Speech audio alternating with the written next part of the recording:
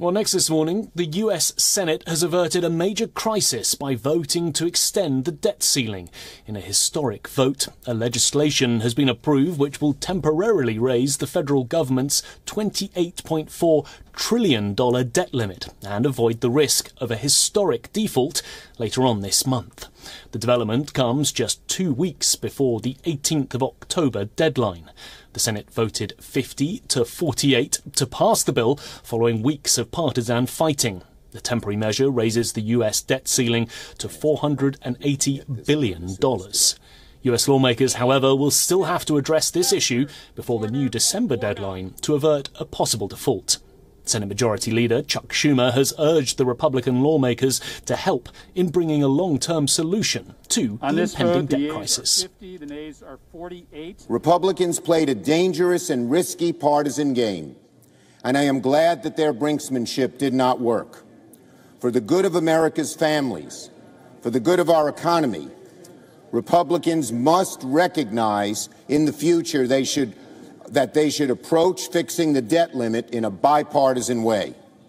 What is needed now is a long-term solution, so we don't go through this risky drama every few months.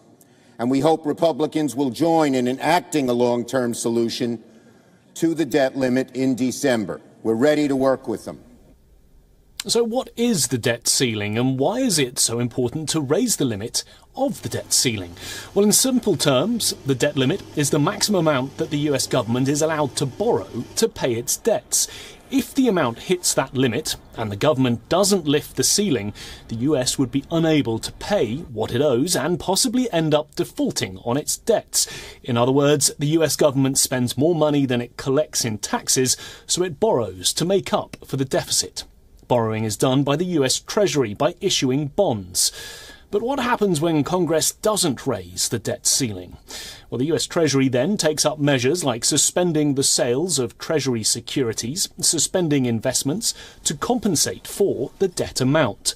Once all these measures get exhausted and monetary backing depletes, the government is then pushed to the edge of going into default. This, however, has never happened in US history.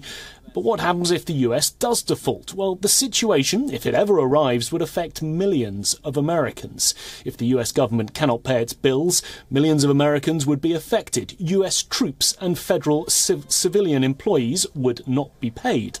Pension payments would lapse, and Americans on food assistance would not receive any benefits. It can also trigger a global recession and the collapse of the stock market. Coming back to this successful debt ceiling increase, this historic bill will now be sent to the House of Representatives for approval before it can be sent to President Biden for his signature.